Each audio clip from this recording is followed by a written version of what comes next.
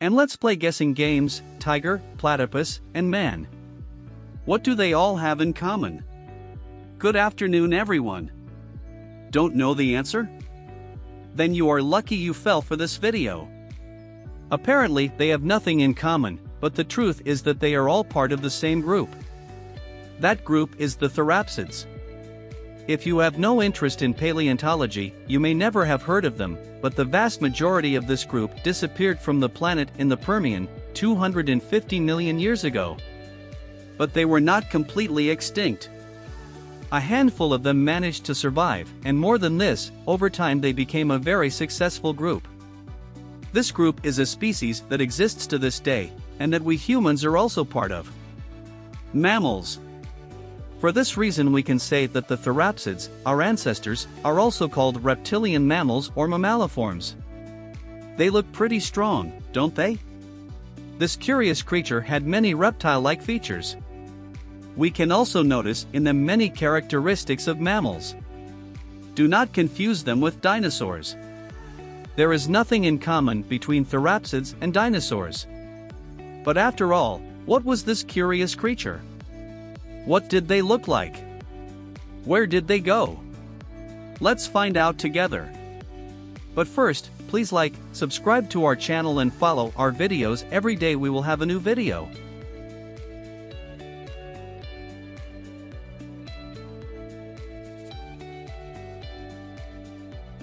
The appearance and nature of Therapsids, a really large group, is very varied. It is really hard to notice how they are related, but they still have points in common, mainly their teeth. There may not be many people who have looked inside the mouth of a crocodile, but if you look at a picture of one smiling with its mouth wide open, you will notice that the size and shape of its fangs are all the same. In this respect, the other reptiles are also the same. But on the other hand, the teeth of the Therapsids are different, with the canines, incisors, and molars each having a different function. Also, Therapsids have learned to walk in a different way. Their limbs are connected at the bottom of the body, unlike creatures like crocodiles, which are connected at the sides. Another important feature of Therapsids is the hair that covers their bodies. We don't know when they realized the promising future of body hair and started to develop it. What we can say is that from the beginning their fur was soft, smooth, and without the presence of scales. For that matter, almost all Therapsids have whiskers, just like cats. Would you like to have a creature like this as a pet? That would be amazing. And one more interesting feature, they started to feed their young with mother's milk, even though they couldn't breed them in their bellies. In return, they laid eggs covered with a kind of leather, like the platypus, which still does this to this day, perhaps as do kangaroos.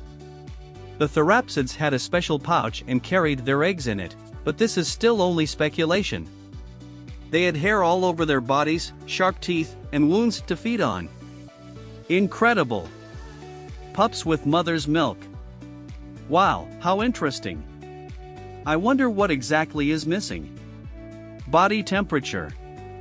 Reptiles do not have any thermoregulation system, and their temperature is altered by the environment around them. How crazy!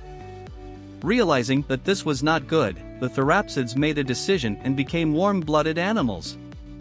This was a great decision.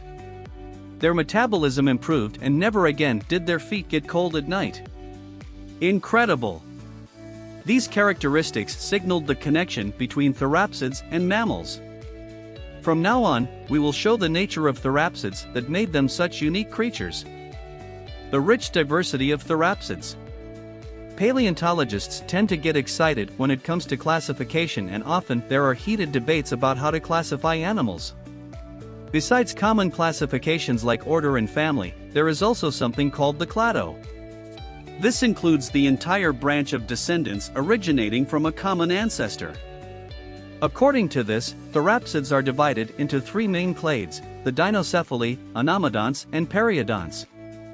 Already revealing the end of the story, only the Periodontus will have a happy ending. But let's follow the order of the facts, starting with the Dinocephalians. This giant animal came to measure 6 m in length and was, so to speak, quite chunky. And most of all, it reminds us very much of a quiet hippopotamus today. It also liked to go into the swamp and chew on rotten tree trunks or plants like horsetail. And the meaning of dinocephalus is terrible head. Do you know why it is called this? Because of its extremely thick skull, and the horns and pointed structures that decorate it. For example, the Stemenosuchus, which had something similar to a crown also. It had a protuberance on its cheeks above its eyes, but its function to this day has not been completely unraveled. Some theories claim that it served for regulation term, while another theory explains that by using them, they pushed each other to decide who was the strongest in the group. Also part of this group were some primitive predators that lived inside bushes on the edges of lakes and would attack their prey by surprise. Broadly speaking, all the conditions for today's us and the flaw to thrive were complete.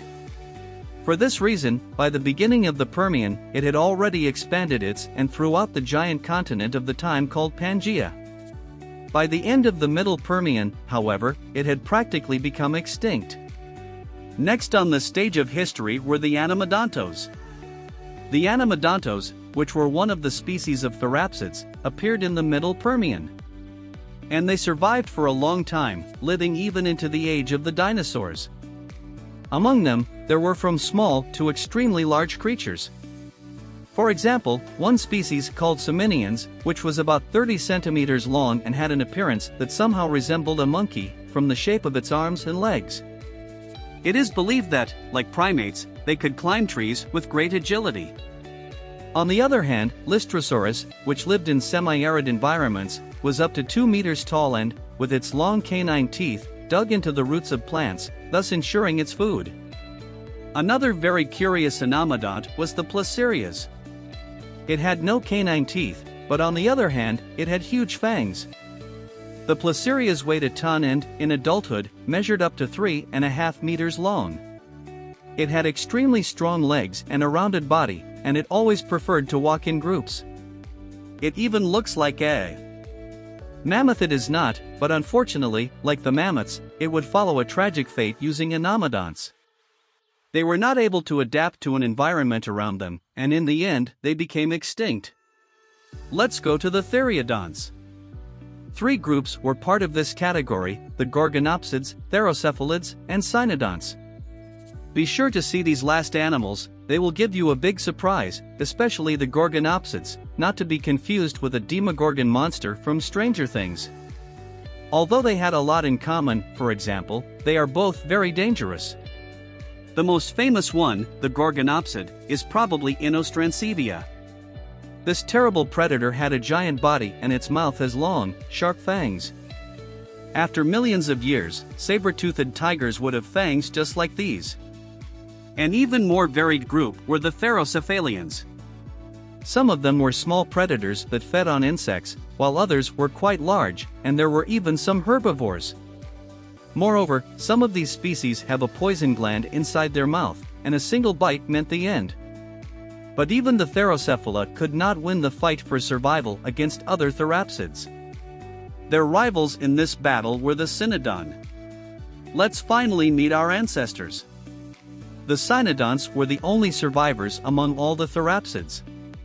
And in time, they evolved and became the mammals. It is still not known which species among them became our ancestors, but it is certain that it was one of them. So what did the tough guy look like who managed to survive? Was it strong and scary? Well, not so much. Regardless of its size, the Cynodon preferred to hide in its burrows when it sensed danger, and obviously hunted.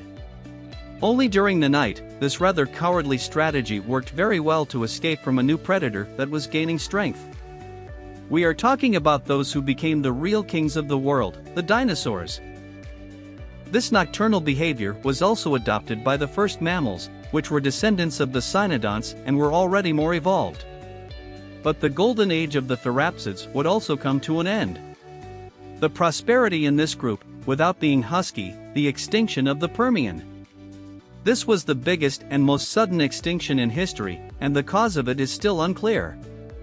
The key to this mystery may lie in the Siberian rags, formed by a giant lava block spilled over an area of about 2 million square kilometers, or perhaps a giant meteorite fell on planet Earth, just like in the age of the dinosaurs.